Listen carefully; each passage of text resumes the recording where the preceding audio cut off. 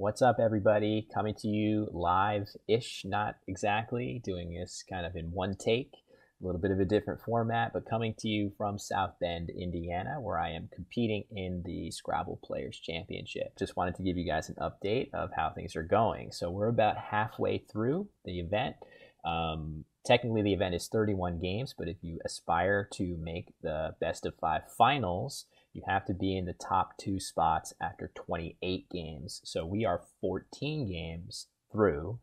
That's halfway for the purposes of making the finals. So I am in 7th place right now. That's good. I'm still in striking distance.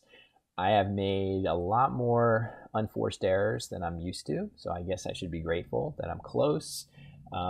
Missing some stuff that I shouldn't. That sort of thing. It's just rust. I think more than anything else.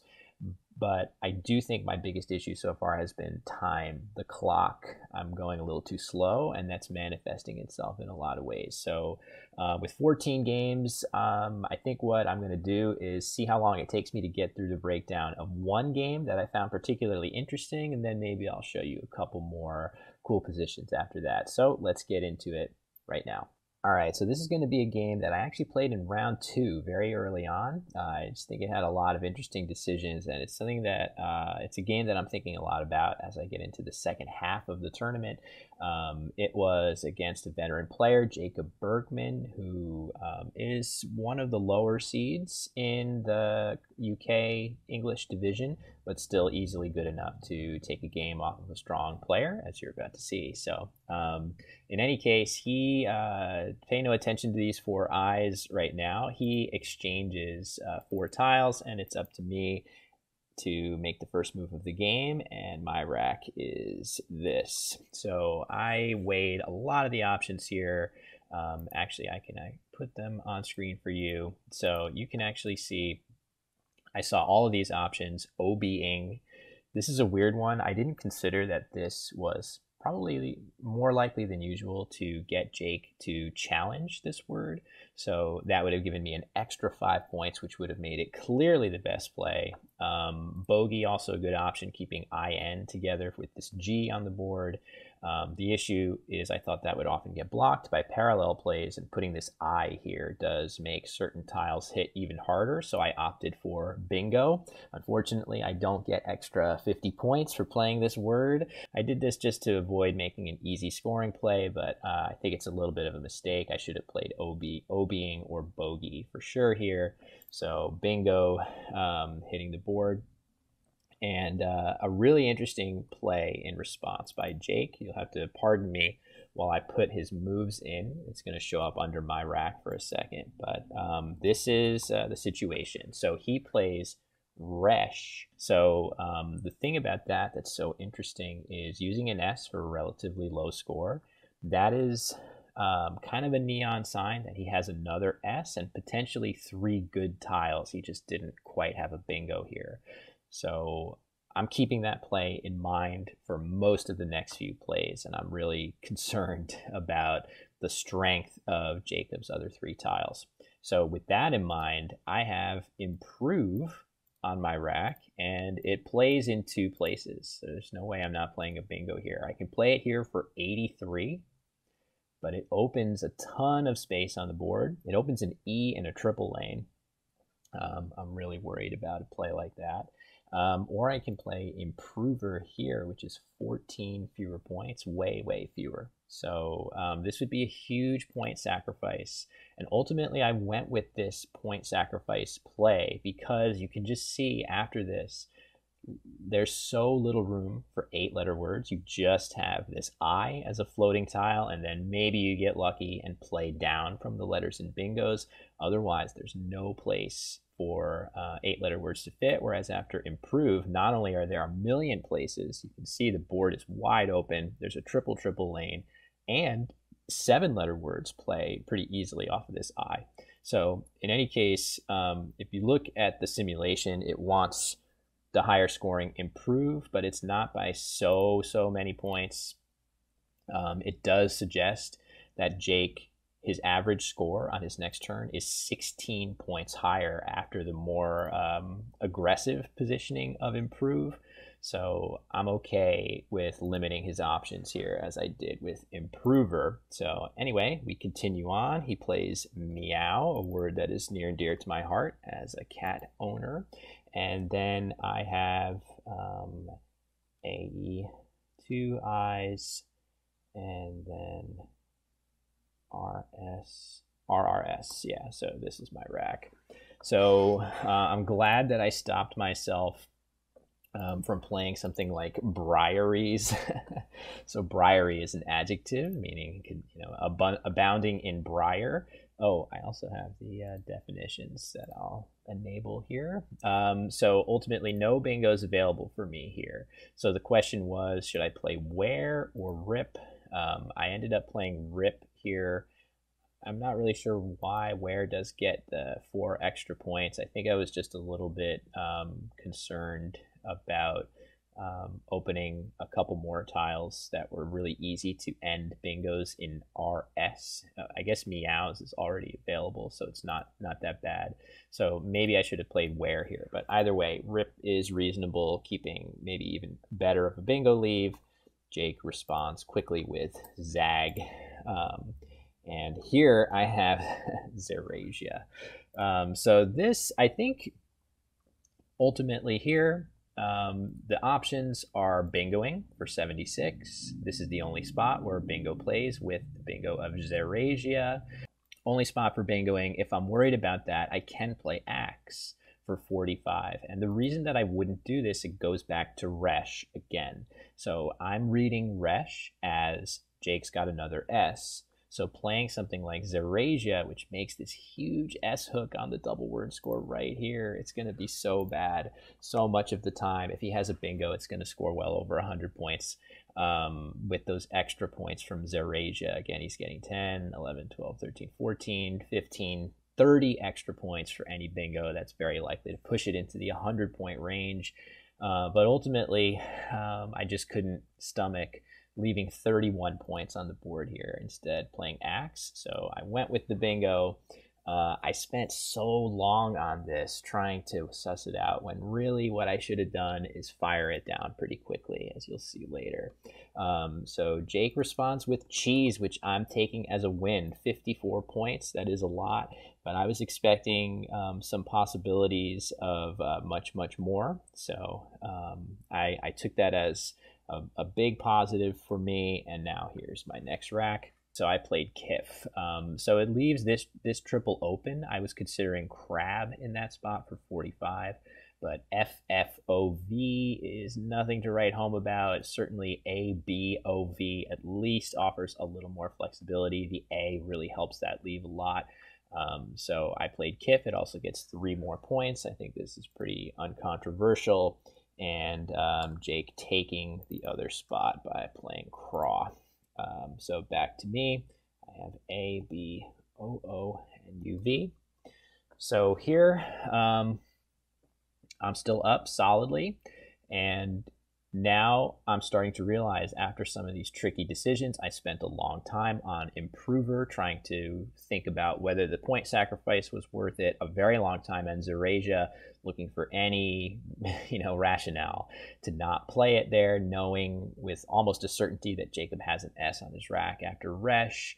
And I'm a little bit low on time here, so the options here are really down to mostly Bozo, which is 30 points, but it keeps UV on the rack and opens another triple with 2 blanks out, or Vor for 24. And I did ultimately go with this move because it gets rid of the VU combination on the rack, and it sets my B up somewhat nicely if I can draw an A. There aren't too many consonants left that would play as a hook to AA the way that my B would do. So if I'm able to draw one of the A's, I will play Azo and play with Ba for a very large score as a follow-up.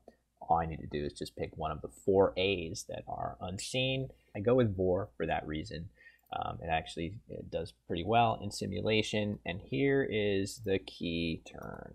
So Pule goes down for Jake, and I have Nut Job and another N. So I am up by 66 here. Jake has just taken a long time to play. Pule for 21. If you look around this board, it's not very good for playing bingos. HM does not take any hooks. Improvers is available. There's only one S unseen to me, and you would need very specific tiles to end in ST or SE or something like that. Other than that, it's going to be really difficult to get a bingo down. And I'm just trying to think about what could he have when he plays Pule for 21 after thinking for a really long time. So I'm reading him and his behavior as having a blank, at least one. Maybe he was looking for a bingo ending in FUL. He just played UL in Pule. That could easily be possible. But here's the time thing I was talking about at the intro. So basically, I took so long on a lot of these moves that with almost half the game left to play, I'm down to something like 9 minutes on my clock. Really, really bad time management on my part. But fortunately for me, you can see in the available moves that I have, I've got a move in Junto scoring 40 points, and you can see it's roughly 12 equity points. Equity being combination of the score of your play and the value of your rack leave. Junto is a dominant play in this position on that basis. So it's by far the best equity play, and I fired it down very fast. I was very grateful to have a play that seemed so obviously best here. But I'm scared because I feel like there's a better than usual chance that Jake will have one of the two blanks, and hopefully I can just dodge him having something through that F of Kif. That's my hope, and that's a pretty good chance. The F is not a very good bingo tile, and in that position it's not the best, but there are plenty of U's and L's unseen to me, so maybe he could have handfuls and things like that. There's a lot of things that he could have, but the best play here is really cool. So I did think briefly of what could I play through this F, and actually it's not even in the top 10 plays. If I just remove one of these other plays, you'll see it sneak into the top 10. Font for only 21 points, leaving the really ugly looking B, J, and U. That is not a leave that you would normally want, but here's the thing about it in this position. So because I'm worried that Jake has potentially a blank, this font play, not only does it block off the F for triple triples, it also blocks the W, which if there is going to be a word in a W with a W in it, a bingo that Jake may have, it's definitely going to hit hardest and be the worst for me if it goes across from the W to that lower right triple, which font blocks. It is possible for a word to end in a W, but it's way less likely. So font takes out all the big threats on the board, but it does one other thing which I didn't notice. With that B, J, and U leave, if I draw any of the 7 E's or 4 I's that you see on the right side of your screen in the unseen tiles section, I will get B, U, and J. And again, if I draw an E, that is a valid word in Collins, and an I, also a valid word. So my chance of getting a humongous, nearly 70-point follow-up play, I believe, what would this be? If I played this, if I change my rack to an E, I would have, 69 points to play there. Nice. So unfortunately, because I was low on time, I just used my instincts for this is a good equity play. I didn't think about this really cool option that not only blocks everything, but gives me a chance of a big follow-up play. So I play Junto, and of course, Jake has tiled and 2 blanks, and he finds his only triple of uplifted for 140. So I'm sitting there a bit shell-shocked, low on time. All of a sudden, I'm trailing in the game. I am certainly still very much in the game. I find what I think is a pretty necessary play here of butene for 27, scoring the most that I can get, leaving CI. That's you know, setting up, making a bunch more lanes. There is now a somewhat of a marginal lane here in this U. It's going to be very difficult to hit that U, but butane, I think, has to be the play here. And then Jake plays Da in the lower corner, and I have CINNTOTY.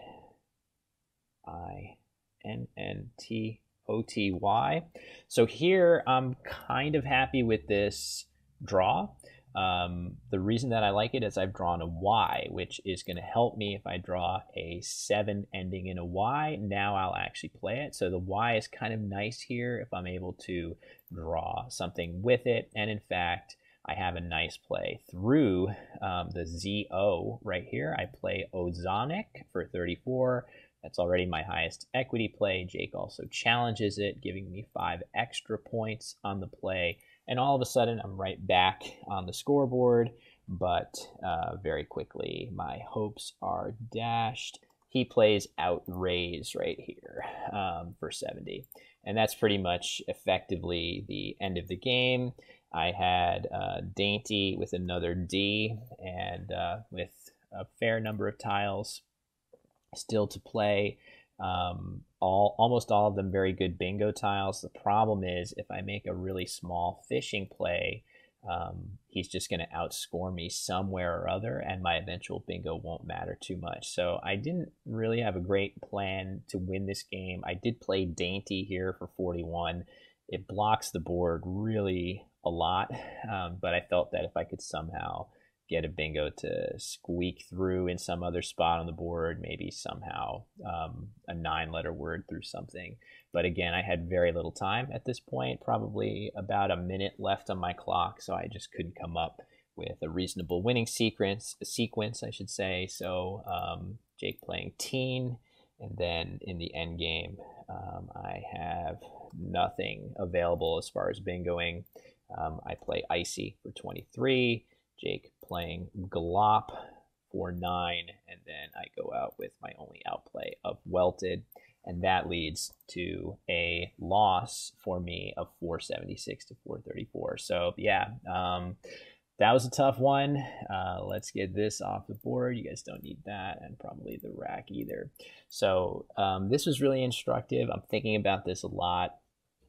Yes, Junto was the top equity play, but yeah, if we just go back to that critical position here after Puel, this is really it, right? Like the key. If I had a little bit more time, I think I would have seen that Junto, while a good play, it leaves me too vulnerable to the scenarios that can cost me this game, which actually happened. So anyway, I think this has been long enough.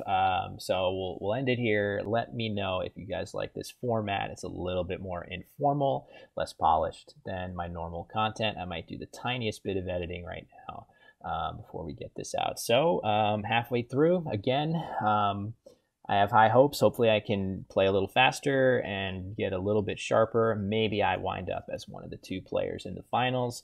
Again, you can watch coverage of my division as well as the NWL division of this event at twitch.tv/Scrabble. Thanks for watching, and good luck to me as I continue on here. See ya.